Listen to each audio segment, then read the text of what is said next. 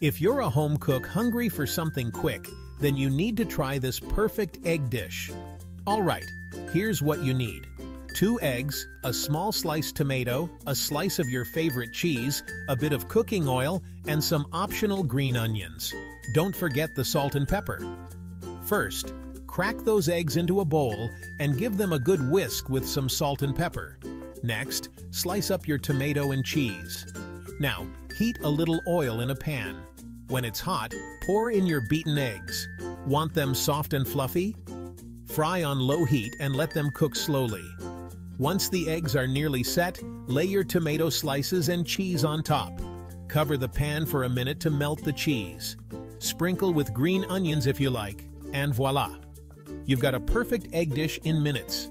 Enjoy your quick and tasty creation.